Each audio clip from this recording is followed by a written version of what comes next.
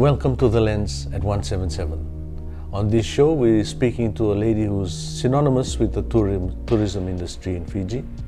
She's been the face of tourism for many years, the head of the Fiji Hotel and Tourism Association, Fantasha Lockington. Bula, Fantasha. Bula Naka, and Well, thank you. Thank you for the opportunity. Thank you.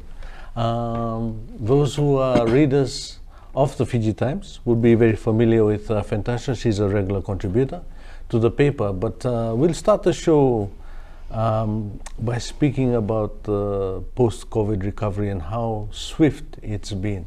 If you could just share some insights on the numbers, arrivals. We just noted in today's newspaper there's more than 90,000 last month. If you could just share a bit with us about that. Thanks, Felix. So I've been sharing a lot through the Fiji Times Tourism Talanoa every Thursday, what some of this recovery has looked like, and it has taken even the industry by surprise. We're generally a positive lot out there. You know, we always think, okay, it's going to get better. It's going to get better. Plus, we are and have always been very resilient. You cannot be an industry located in the South Pacific and exposed to things like climate change and the many tropical cyclones we have, not as regular now, but flooding that happens, especially around the Nandi area, without learning to be even more resilient as you get older and older in the industry. Excuse me. So when COVID happened, it was a completely different type of crisis. Yes. But it certainly was a crisis that we all learned very, very quickly from. I think the most terrible part of it was how long it actually lasted. Usually we've been able to get up the next day, clean up, and sort ourselves off. You kind of go, dust yourself off, let's get back into the business again. But COVID wasn't like that at all. And we were learning very, very quickly from what was happening all over the world and how people were dealing with it. And you would think first world countries, other developing countries would have known how better to deal with it, even though nobody had ever experienced it before. But sometimes for us it was quite an eye-opener to see how people were actually dealing with it.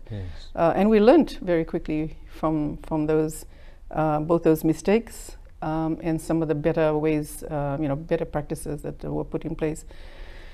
Having said that, when we finally reopened, and we realized now in hindsight that we probably reopened a lot more boldly than we had thought we were doing at the time. But it was, the reopening was based on we were ready, we'd been preparing for months and months and months, and we were quite sure that everything that we had prepared for was going to take us where we needed to go. Because during COVID, there was a lot of research happening in the background, trying to find out about what people were thinking about during the times that they were locked up around the world, people who would normally be traveling. And what we learned was that when you take away the freedom to travel from people, it makes them want to travel even more. Like, how dare you not let me get out of my house and out of my country. So people made even more of an effort to go online and not only just buy stuff that you would normally go and buy from a supermarket or the mall, but to look at how you were going to travel as well. So while Fiji was preparing for, yes, we were going to get people coming back, and we had people from the public sector thinking no one was going to come. But no, they're going to come from what we can see of the research.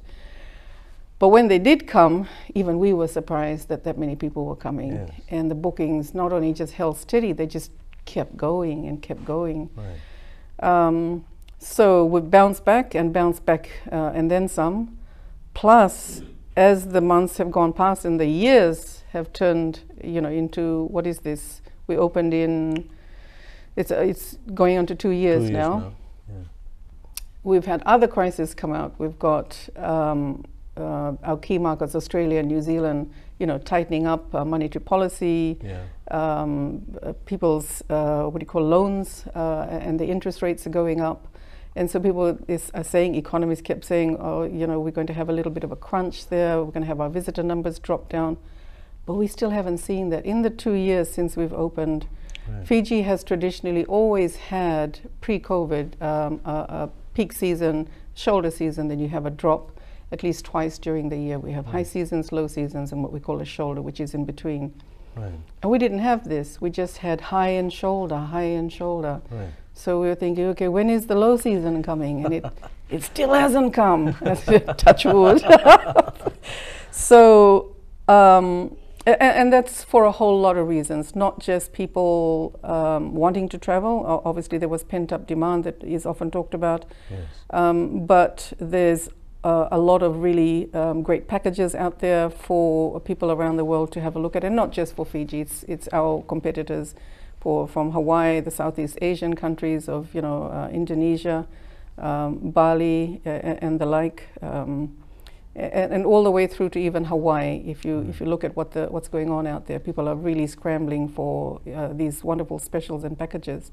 But it's a little bit more than that, and I'd like to think it's because Fiji kind of capitalized when it reopened on refocusing, based on the research, on what people were looking for. Yes. And what people were really looking for was time out. Wellness suddenly became this whole new thing. People wanted to come for their physical as well as their mental health.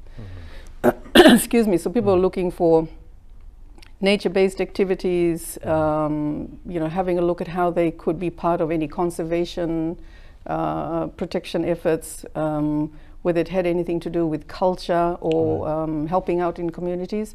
Suddenly there's this need to be able to give back. There's this need to do more in nature, to do quieter things. And so there's a whole lot of new thinking in terms of what travel is meaning to people. Safety, health, wellness, all these things mean a little bit more. It's more what they call meaningful travel taking place now, rather than just let's take the kids on a break. Fiji will always be, I think, a de facto place for honeymoon, romance, as well as family. Yes. But on top of all that, there's come this excuse me, greater need, and we've seen that through the likes of the numbers of younger people coming.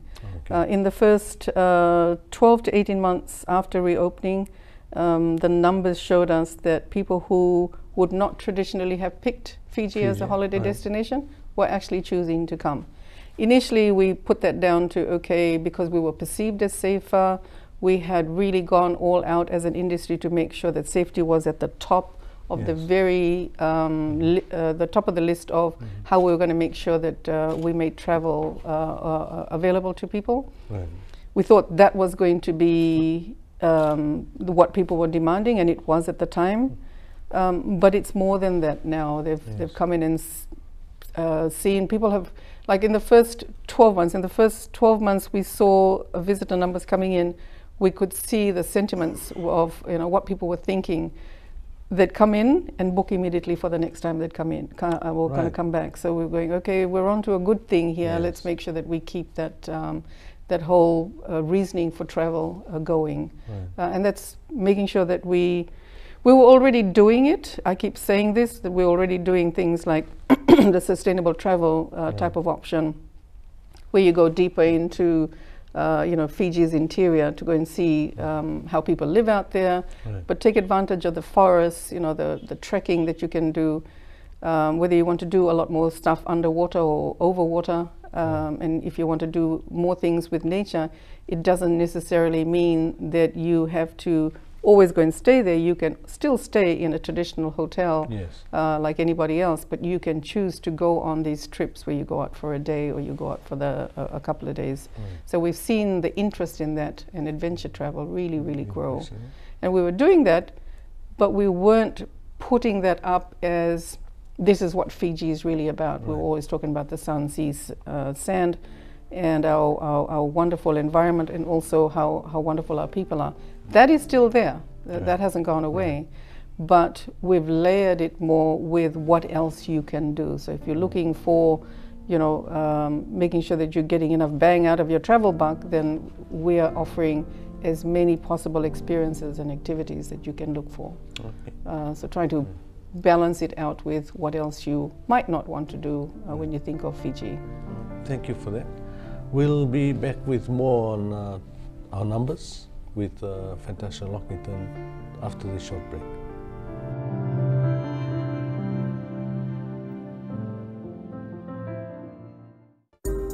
We were around when the deed was first signed. We were around when the first car engine roared. We were around when the very first was crowned. Through devastations, jubilant celebrations, and the milestones. We will continue to be around to bring you all the stories first.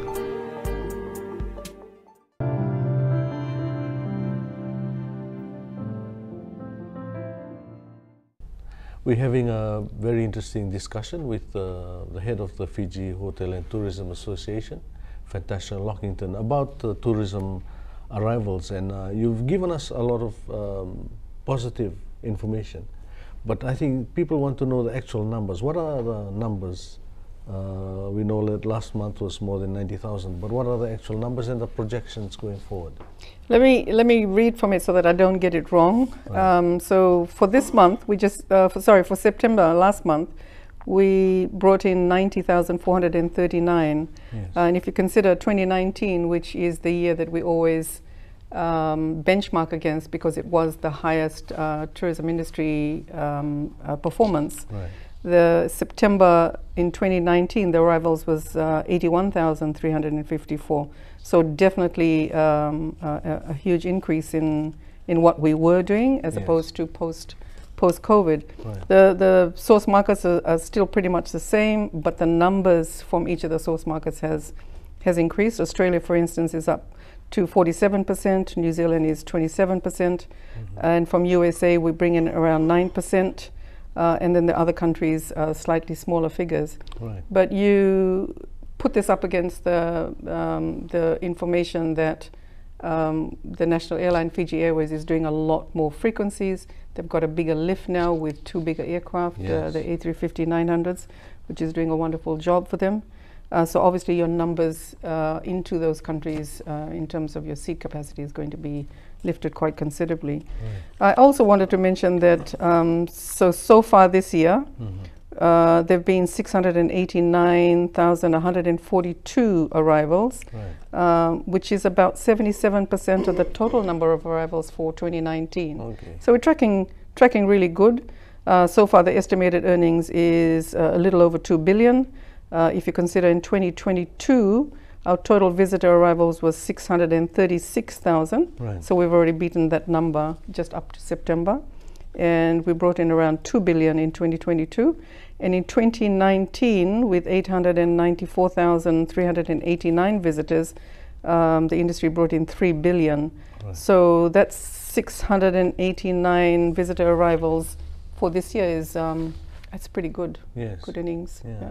Well, you know, you spoke about how the numbers are really good in terms of overseas visitors coming in. But during COVID or just after COVID, the Love Your Locals also was quite successful. Absolutely, yeah. Absolutely. If you could speak a bit about that. Sure. We didn't have the whole industry open for obvious reasons. Right. Many operators needed a little bit more time, a little bit more support, especially from banks. You know, getting loans and making sure that their product was right. refreshed and ready for visitors. So those ones who were ready, probably a little under 80% was ready when we reopened. Right. They opened. So because and just before we opened, probably a lot less of those numbers were able to open, and they opened to the local market. Right. Got together and provided really, really good specials yes. and packages for the locals. I was sharing earlier about my sister taking the opportunity to stay at an overwater bungalow, yes. and absolutely enjoying it, because she said I wouldn't have been able to afford the real price of it. Right. And it was a great opportunity. We probably couldn't have offered as many restaurant or food offerings, because not many restaurants could open within those hotels. Yes. But certainly it was a time for the locals to take advantage of that. Right. Yeah. Well, some locals on social media are not necessarily complaining, but just saying they are. that now that things are all open, they don't seem to have that opportunity anymore to, Yes. you know. So, you know. It is unfortunate, but Yes. it's kind of the nature of the beast, if you will. Yes. So if you've got a product like a hotel, and your key market, Yes. remember, is your overseas visitors, Right. and they're filling it up, Yes. and they're filling it up to such a capacity. We've had to deal with the outward movement of skilled labor outwards, Yes. bringing new labor in, usually at the mid to top levels, but also having to constantly churn through new lots of staff throughout the system. So your wage rates have gone up. The cost of business in Fiji has just increased. Right. Whether that's got to do initially with the cost of freight and the cargo issues we were having initially, Yes. or the general cost of business. Right. And you don't have to be just a domestic person who owns a home who's finding how expensive things are just to get Yeah. over your bills and groceries. But that is almost 2 or 3 times the case when it comes to running operations in tourism. Right. So the cost of hotel rooms, the focus on overseas, because that is your key target markets for filling up your hotels, as well as these are going to be those same markets that will be using the transportation between the hotels, Yes. and then going out to the experiences. Right. Whereas the locals, as much as we love them, and we still love them, they won't be using transportation systems, so you'd have to put drivers off if you Right. only relied on that.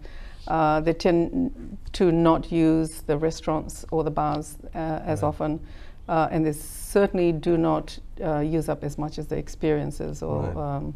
the activities that are out there, which of course have locals who run them, have locals who work in them. Yes. And so this is how you make the economy go around. You've got to make sure that the money is getting passed around, Right. so that we can pay eventually the tax man at the end of the day. Well, you mentioned, the staff turnover being an issue.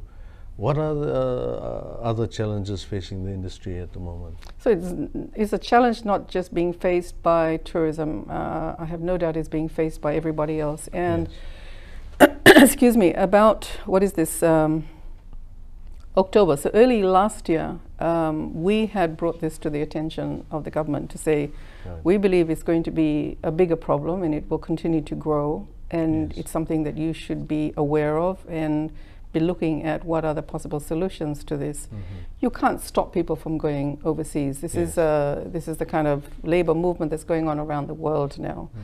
People are always going to be shifting, and people from Fiji and indeed the whole of the Pacific region have a ready supply of workers. Yes. So we've understood that it was going to be a challenge for us from the very get-go. We could see it happening immediately after the borders reopened. What it has meant for the industry, it has had to rethink how it does its training. It's taken it up as part of what it just does generally, even though many of them aren't set up to do training. Right.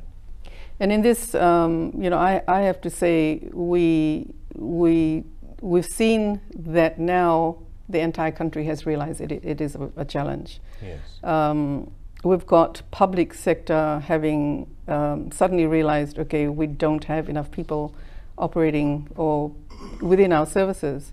You'd look at education with the teachers moving overseas, the nurses from the medical services moving overseas. Immigration, for instance, is short of over 40 people, and then Right. people are wondering why the work permit process is taking so long. Well, they don't have enough staff. Right. And having to bring in new staff, it's a whole process of training that goes on. Yes. So that's an experience that the industry is very, very used to right now, having been doing it for the last over 2 years now. Yes. I think it needs to be said that even though it's a challenge, it can also be looked at as an opportunity. Perhaps it's an opportunity and to look at how we're doing our education. Right. The whole education system needs to be reviewed. There's a whole lot of discussions taking place in workshops and symposiums. Every one of those people says that it's a challenge. Yes. We all know it's a challenge. Right. I don't hear anybody saying what we're going to do about it, Right. which is a little bit of a worry. And I mean, think about it. If we're offering courses in higher education institutions, in TVET places, if we're offering programs, we're offering courses that are still the same amount of time or in the same curriculum that was 10 years ago, then something is wrong. Something is wrong. We've got children these days and young people these days who are using digital technology like nobody's business. Right. So their learning ability has to be a lot faster. Yes. Why does it still take 3 years to do a degree in some of these programs? Right. Why? Surely we can ramp up some of these training programs. Surely we can cut them down into smaller bite-sized pieces, Right. so that people within the industries like tourism, like manufacturing, like a whole lot of public sector areas can get people working a lot faster. Right. So I don't think we're looking at the solutions as holistically as we probably should have. Right. I certainly don't see enough consultation within from the higher education institutions with the industries, Right. and that should probably happen a little bit more. Yes. What does a particular industry demand now that it didn't need before? Right. And there's a whole lot of changes that have happened. Right. Does it need 3 years for somebody to get a particular program recognized? Right. You know, or can it be cut down into smaller bite-sized chunks? And I'm not saying break it down into diplomas, because even those take quite Yes, long they to do. Yeah. And if you take a look at the workforce right now, people within the workforce, I mean, just look within your office area Yes. and ask how many people actually have a degree and why don't they? Because it's just become too hard, Right. or too boring to finish, or you're not speaking the kind of language that I can understand anymore. Put it on my gadget so I can, you know, better read it, for one thing. Yes. So I think we're not quite in touch with what the younger people probably need to get them learning a lot faster, Right. because we're so ingrained with how our educational system has been designed and built in since the colonial fathers were here so many hundreds of years ago. But the point is we need to make the change happen faster, because change is happening within the industries and within economies a lot faster. Right. So perhaps we need to have a look at what is supporting these systems, Right. and what are the possible solutions, because the challenge can't be just looked at with the focus on, okay, it's a challenge, yes, it's war on us, you know, we should all talk about this in huge talk fest. What are we going to do about it? Yeah. So it's a thing with the industry. It's a very hard industry to break. Right. So they have to come up with solutions themselves. You know, large hotel chains are looking at their own training program and bringing it in a different way to the way they used to. Right. Smaller groups of people are getting together to say how they can share new ways of training so that they can get their people on site a lot better. We're bringing people in from overseas a lot more so that they can train larger groups of people and share that knowledge and skills. Okay. Well, we'll come back to the discussion after a short break.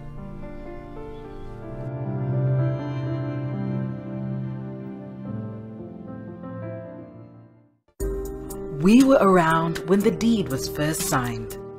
We were around when the first car engine roared. We were around when the very first was crowned. Through devastations, jubilant celebrations, and the milestones. We will continue to be around to bring you all the stories first.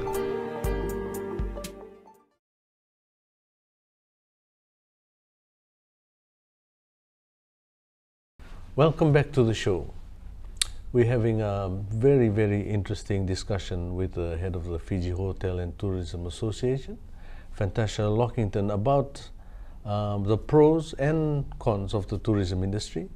And we're now going to move into an area that she recently wrote about in Tourism Talanoa that appeared in the Fiji Times this week. And that's about room shortages. Fantasha, if you could just explain how many rooms we actually need and we're short, and also the issue of Airbnbs as well. Sure. So I think I should provide a little bit of context for Yes. background so that people understand where it's all coming from. So about 10 years ago, we have not seen, let me go back. if you look back a decade ago, there has not been a whole lot of development in tourism in terms of accommodation. Right. No big resorts, small or otherwise, are being built. If they were, they're quite negligible in terms of the numbers. In the meantime, in the last 10 years, the support for the national airline, Fiji Airways, has been really, really good. Right. So that they've been able to expand their fleet, put on better frequencies, and make sure that their fleet of aircraft are, very efficient, state-of-the-art, and really new. Mm-hmm. You do need to provide the national airline that sort of support, because it requires long-term planning to get to where you need to, and that's where they are. But in the meantime, people weren't thinking about, even though we were reminding them that on the one hand you had a slowly increasing seat capacity, but you weren't increasing your room inventory at the same time, because they really should match. Yes. Otherwise, where are you going to take the people?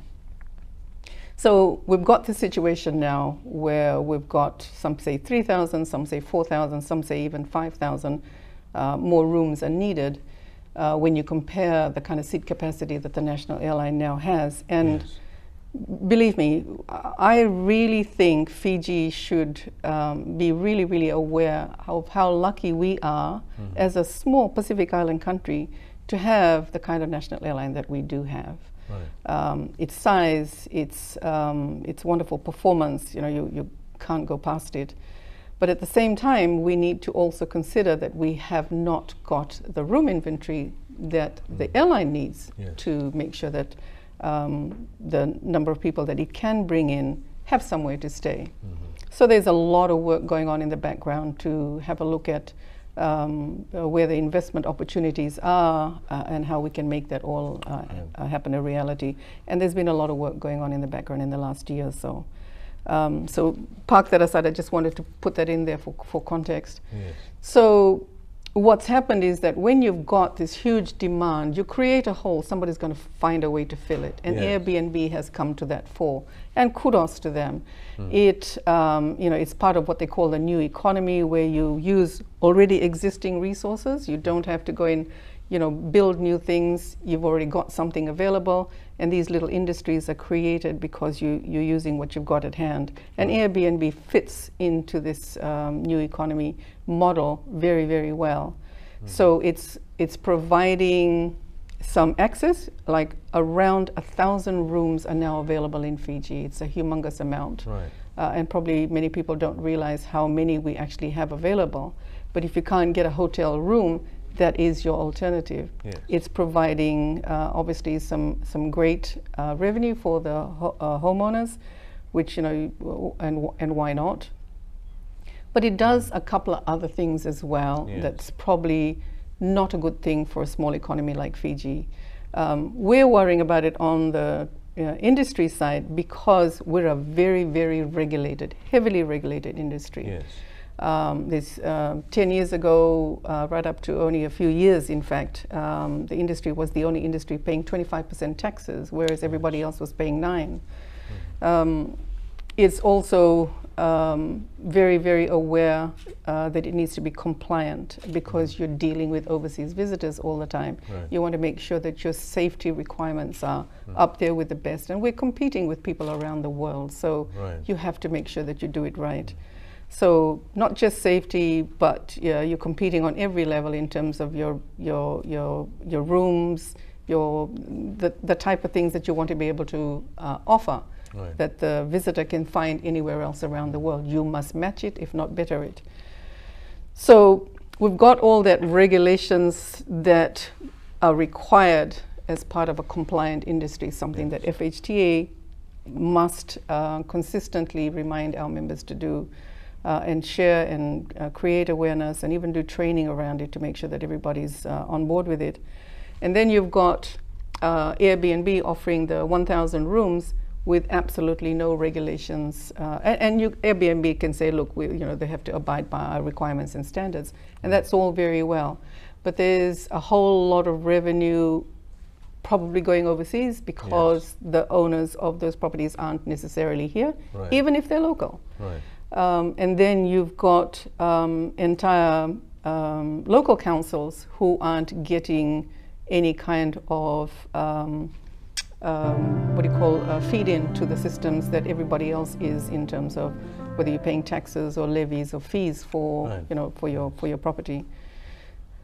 On top of that, our real concern, apart from it being not as regulated as the accommodation providers are, is the fact that there's no accountability in terms of what happens if a visitor takes ill, falls down, or there's an accident of some sort. Yes. And what we found, and so that people think, okay, you know what, Airbnb will take care of it. But as you and I know, if you happen to know the owner of the Airbnb and you go, hey, bro, can I use your place for, you know, next week, and can you give me mates rates? And you have a problem with it because you don't think that he provided you the kind of service, or somebody had a bad accident at the place while you were there. Where are you taking your issues to? And usually they come to me or the Consumer Council or FCCC, and the three of us go, well, you know, we're not sure. What do we do? This one falls through the cracks. And it worries us, because what if there's a really big issue? And how are we going to see? Because no one's going to say, hey, you know, you need to remember that they were at an Airbnb and that's why that accident happened. No, all it is will be, and probably on the Fiji Times for that matter, that, oh, a visitor has been badly hurt. You know, what is the tourism industry doing in terms of safety? So that is always going to be our concern. And so we're just saying to, and we've had this conversation with FRCS, we've had this conversation with the Ministry of Tourism to say, somebody needs to make sure that that gap is closed somewhere. Somebody needs to take it a little bit on board in terms of who is going to be the enforcing agency for whether you're going to consider regulating them, whether you're going to consider taxing them in some way. And look, we've had people come to us to say, we want to do the right thing, we want to open our place as an Airbnb. What are the licenses that we need to pay for? What do we need to do? And there isn't anything that we can give to them. So we need that. So we need that. So that we're saying that there is a gap there. People want to do the right thing, but that has not been made available. So, and it's something that we have constantly said to the different agencies within the government, to say that it is not often appreciated that the industry has, you know, moved at a lightning speed, and the regulations and legislations and policies that that it must abide by have not kept up with it. There are new loopholes in the system. There are new players in the area that haven't been considered, and there are some very, very outdated legislation and regulations that don't even make sense anymore, that we would like them to review. But I think all things in good time, because they've already got lots of problems that they're sorting out right now. But yeah, we've put it on their radar to say that we think that you should sort this. You know, you mentioned tourist safety. You know, we've had some incidents recently with tourism that was out snorkeling or something, and there's been other incidents. The child that got electrocuted. What is the industry doing to ensure that Fiji remains as safe as possible? I had mentioned earlier, Felix, that it's one of our key things in terms of safety. You know, just yesterday we took the time to go and say thank you to the policemen that were in our area near where our office is, to say, hey, we see you, we appreciate that you're here, because we can see, you know, the incidences of small crimes within the city area actually reducing, and we really, really appreciate that. We are always concerned that the number one key item for Fiji should be that it is a safe destination, number one. And then all the other things come off because it's natural. So anything that picks up on our interest to say, okay, is that going to eventually fall apart and someone's going to get hurt? We try and take it to whoever the regulator is or whoever the agency is, to bring it to their attention, to say, are you aware this is happening? I'd like to see it happen a little bit more often. And sometimes the coordination needs to happen a lot faster than it probably does, but it is very much there. I also want to say that in terms of the safety issues, for instance, snorkeling, the resort might do all it can in terms of its regulations, training the people that are doing the right thing, having a cordoned off area and making sure that no one snorkels out of these areas. Right. But we rely on other agencies doing their own support in terms of what they also need to do. So when it comes to maritime stuff, that's going to be MSAF. And we have picked up quite often and notified them to say that unless you monitor what's going on in the small communities that also own their own boats, are those people that are driving those boats licensed? Do they have the required number of life jackets on board? In the same way that you really focus with a steely eye on how tourism operators are doing their stuff. Yes. You should also do the same thing with the community-owned boats and the vessels that are being done. Right. So sometimes when we take a look at an incident that has happened, we usually find that it is something beyond the control of the tourism operator. Right. And then it becomes a little bit awkward for us to go, okay, MSAF, you didn't actually go and look at that. Right. And it requires a little bit more effort a lot of the time because it's a larger space that they need to look at when you have a look at communities out there in the maritime areas who also have their own vessels because they go fishing, because it's a transport medium. Whereas if you focus just on the tourism industry, it's a lot easier because you just tick them off going, yeah, I've been there, I've been there, I've been there. But the communities, they're much bigger, they're much wider. And it's the wild, wild west out there. Yes.